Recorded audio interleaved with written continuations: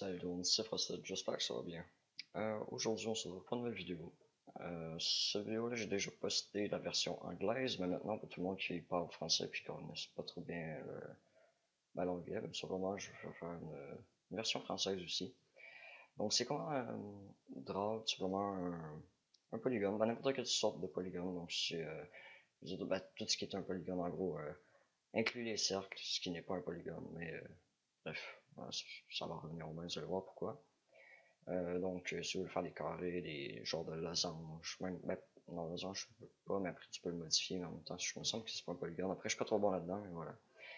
Si tu veux faire, n'importe quoi, des triangles, en tout cas, bref, voilà. Tout ce que vous voulez. Donc, on va créer une classe. Moi, je vais l'appeler GUI,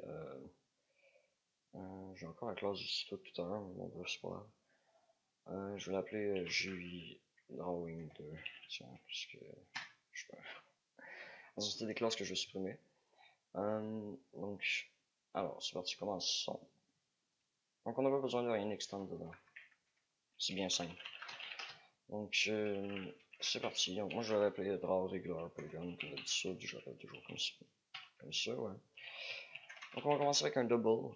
Et le double, ce sera la POSX. Ensuite, il y en aura une autre, qui sera tout simplement pour la POSY, donc la position en Y. Ensuite, on va avoir un int pour le radius, donc la grosseur, en fait, si on peut dire ça comme ça. Ensuite, on aura un int pour le nombre de côtés. Donc, c'est avec ça qu'on va pouvoir gérer si on fait un carré, un cercle ou peu importe. Ensuite, on va ajouter une fonction pour la couleur, parce que c'est toujours intéressant. Et on va ajouter les radians. Les radians, c'est les angles. Donc, si tu veux rotate la figure en 80 degrés, 90, 180, 360. Bref, voilà. Vous pouvez faire ce que vous voulez avec ça. Donc, c'est parti. Moi, j'aime toujours push la matrix avant de commencer à faire des drawings comme ça. Et ensuite, on pop la matrix juste ici. Ok. Donc, on va commencer par appeler le tessellator. Donc, tessellator est égal à tessellator.getInstance, un jeu. Petit blanc de mémoire. Ensuite, on va faire le world renderer. Qui sera égal à tessellator.getWorldRenderer. Voilà, c'est très simple pour l'instant. Rien de trop complexe. Ensuite, on va pouvoir appeler le world renderer.begin. Donc là, c'est là qu'on va commencer à dessiner le truc. En gros, c'est là qu'on avertit qu'on commence à dessiner quelque chose. Donc pour ceci, on va dans la première variable, on va mettre GL11, donc pour GLState Manager. Et puis là, on va faire GL triangle fan. Ensuite, on va mettre une virgule et on va faire default vertex format plutôt. Et ça sera en position. Voilà. Donc là, ça c'est fait. Ensuite, on va pouvoir commencer à faire les couleurs. Donc on va commencer par le float F1. Moi je le dirais comme ça. Parce que c'est pratique, c'est drôle. Je m'en fais pas du tout. Donc on va faire color avec deux crochets plus grands que. Je vais poser ça comme ça. 24, je m'en rappelle vraiment plus. Bon, je suis débile, totalement. Donc divisé par 255. Alors, ensuite, on va faire le float F2 est égal à float. Color, et là ici c'est 16. Et 255. Divisé par 255.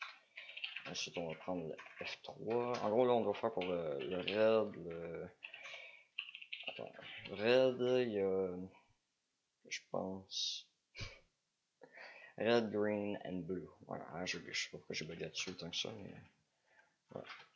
Donc 255, et puis le dernier, c'est, on va l'appeler F4, ce sera float, color, et 255. 255. Genre, jusqu'à présent, il n'y a rien encore trop compliqué. Ça passe. Ensuite, on va faire GLState Manager.color. Donc, on va pouvoir commencer à mettre les variables. Donc, on met F2, F3, F4 et F1. Donc, ensuite, worldRenderer.pos. Donc là, ce sera la POSX, POSY, 0, puis un vertex. Voilà. Donc, ça, c'est la première ligne qu'on fait. Ensuite, c'est parti, on va commencer à draw vraiment le gros du sujet, si on peut dire comme ça. Donc int i est égal à 0, for int i est égal à 0. Hein. Ensuite on va faire i est plus petit ou égal à 16, i plus plus. Voilà. Donc c'est parti, on va faire l'angle, donc double angle, il faut l'appeler comme vous voulez. Donc ce sera les math.pi fois 2. Donc ça c'est pi, c'est twice pi. Hein. Donc si on fait plus, fois i plutôt, divisé par le nombre de sites, donc le nombre de côtés qu'on a mis. Ensuite on va faire plus math.toRadians, et puis ici on va mettre radians. Voilà. Ensuite, on va pouvoir faire $.pos. Et là, ce sera la POS X plus math.sinus angle fois radius, donc la grosseur. Ensuite, ce sera POS Y plus math. Ça sera le cosinus maintenant. Angle fois radius. Oups. Ensuite, ça sera 0. Et ensuite, on end la vertex. Ensuite, on va faire un tessellator.draw et gel.signature.color. Ça, c'est juste toujours, je m'assure de faire ça des fois, parce que des fois, les couleurs peuvent se bugger. Donc, voilà, je fais toujours ça comme ça. Donc, ça, c'est bien. Donc, maintenant que ça, c'est terminé, on peut maintenant aller dans une autre classe. On va essayer de draw notre truc pour voir qu'est-ce que ça va faire. Donc, je vais tout de suite lancer, non pas tout de suite en fait, c'est parti. Ensuite, il y a comme ça. On va faire JDrawing 2. Bon, j'avais déjà lancé un tuto. Bon, c'est pas grave. New JDrawing 2. Ensuite, ce qu'on va faire, ça va être Oups. Non, c'est Drawing. Drawing 2. Point draw regular polygon. Donc, on va faire ça bien simple. 2.8 divisé par 2. 2.8 divisé par 2. Ensuite, on va prendre la grosseur. Donc, ça, c'est le radius. Donc, on va commencer par 20. Ensuite, on va faire les côtés, le nombre de côtés. Donc, nous, on va commencer par faire un cercle. Ensuite, la couleur. Donc, new color, moi, je vais mettre rouge. Point get RGB. Et le radians, donc, qui est l'angle, les degrés. Moi, je vais mettre 180. Comme ça, ça va être centré, si je peux dire ça. Ça va être droit. Donc, on peut lancer sans debug, puis je vous retrouve tout de suite après. Ok, donc comme vous pouvez voir, là, je suis dans le GUI menu, puis ça viendra le cercle que je voulais, avec la couleur rouge comme je voulais. Donc ça c'est bien. Donc maintenant je vais vous montrer un petit peu les fonctions, à quoi ils servent et qu'est-ce que vous pouvez faire avec tout ça, comment vous pouvez exploiter tout cela. Donc, imaginons le radius, on va le mettre à 40, on va build ça, et regardez, vous allez voir, ça va grossir. Bon, on a donné un radius de 40. Radius c'est un peu comme le rayon, disons. Oui, donc maintenant ce qu'on va faire, c'est les côtés. On va faire un triangle, voilà, juste pour vous montrer. Donc on met 3 côtés, ce qui est logique, un triangle ça a 3 côtés. Bon, voilà, ça nous a fait un triangle. Ensuite, on peut rotate, comme je vous ai dit, avec le radians.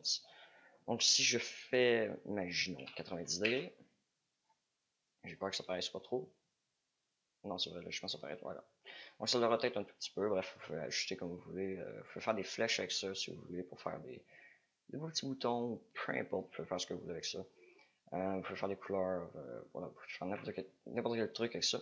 Donc c'est pratiquement ça pour le tutoriel d'aujourd'hui. Je vais essayer de faire un tutoriel par jour au moins, ou 2-3. Ça va dépendre comment je vais voir ça, comment je vais gérer ça. Mais voilà les gars. Donc les gars, les filles, bien entendu. Donc on se retrouvera dans une prochaine vidéo. Donc à plus.